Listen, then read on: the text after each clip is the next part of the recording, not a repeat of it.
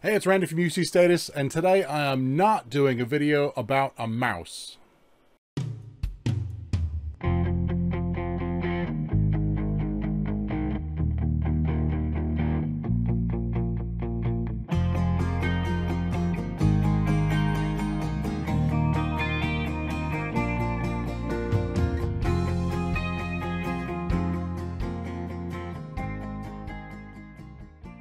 Right, as I said before the break, I am not doing a video on a mouse. I have a mouse in front of me, but I'm actually doing a video on a Teams device. I'm doing a video on something that I can use with Teams in meetings and calls to optimize the experience. So what I've got is the Logitech MX Master 3 mouse. You're thinking, it's not a Teams device. Well, it is, trust me. So while this is a mouse, it's not an ordinary mouse. Normally a mouse has a right and a left key, maybe if you're lucky, a scroll, and that's about it. But this mouse actually has a number of buttons. It also has a desktop companion tool called Options. With Options, you can actually customize the experience and actually use it to control the Teams application. So here is a screen after I've already installed the Options tool and I've already installed a profile. But effectively what you can see here is in the mouse control, I've got little circles over the gestures and buttons, and basically what I can do is I can control and program what they do.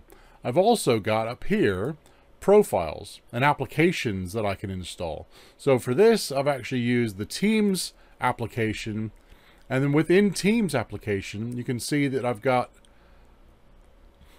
3 buttons here that are kind of specific for it. So one is the volume up and down. So if you're using a headset or indeed a speakerphone, you can actually control the volume just by scrolling up and down on this wheel here. But this is where the real magic comes in. So a lot of times if you're in a webinar or if you're in a long meeting, you want to stay on mute just to make sure that you can respect the presenter and what they're actually trying to show. But if you want to ask a question, you need to come off mute. Teams does actually have a way to temporarily come off mute. It's a recent invention, but effectively you hold the control and space bar down and you can come off mute temporarily. You release the keys and you're back on mute. But what if you want to come off mute a little while longer?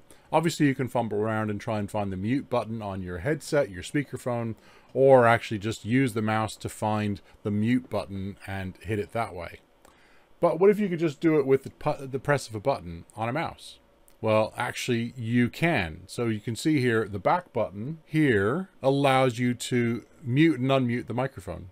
Just one key. Once this Options application is installed, you just hit this button to actually mute and unmute the microphone. And what about video? Obviously, video is pretty pervasive now thanks to the pandemic and everybody working from home, trying to be a little more close together. But there are times where you want video off, at least temporarily. So if you're on a video call and video is turned on, sometimes you want to turn video off, maybe to step away for a little bit, to go somewhere in your office, to turn around, or so forth and so on. You can obviously use the mouse to go and find the video key. You can hit a keyboard shortcut to actually turn off and on video. And obviously you can program things like Stream Deck and things like that as well. But what if you could just do it with the mouse? So with the default Teams application profile installed, the forward button on the mouse actually becomes a video toggle. So you can actually start and stop video just with a press of a button. Now all these keys are actually configurable, but I'm just going to leave them as their default. So I have actually got a Teams meeting started here, as you can see, using a different webcam and a different mic source. But this is just a Teams meeting going. Now for this bit, I've just zoomed in on the actual mouse itself. I've got the team meeting going there, as you can see. I'm going to hold the mouse down just so it doesn't move out of this optimum shot, and I'm just going to show you what I can do with these 2 buttons here. So as I said in Options, if you press the back button, now watch the mute key up there in the corner. So if I press the back button, that mutes the microphone. Just one key with something that's probably in your hand already, and you're going to be able to mute the microphone. The same thing with the camera. So obviously video is on now. It'll be very obvious when it turns off. I press the forward button and video turns off. Really nifty. Press the back button again to come off mute, and press the forward button again to turn on video. Pretty cool. So being able to turn off and on your camera and mute and unmute the microphone with a simple set of keys is fantastic. But I could take it one step further.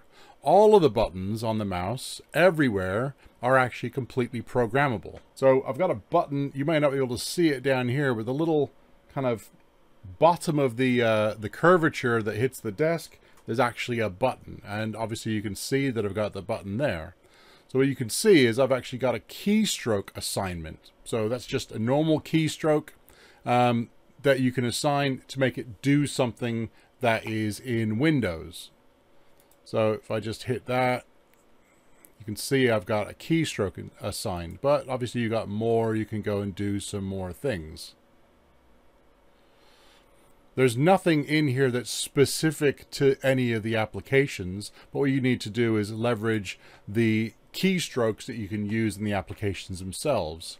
So for those that don't know, Control-Shift-K works specifically with Teams as long as the actual meeting frame is in focus. If you press it, it raises your hand. You press it again and it lowers your hand. So now I've got something that's totally useful in a Teams meeting. I can mute and unmute the microphone. I can start and stop video, and I can raise and lower my hand all with just a touch of a button for something that's already in my hand. So as I said to you, I'm not reviewing a mouse. I am showing you a Teams device that I can use to completely change the productivity while I'm in meetings. At the touch of a button, I can now start and stop my camera.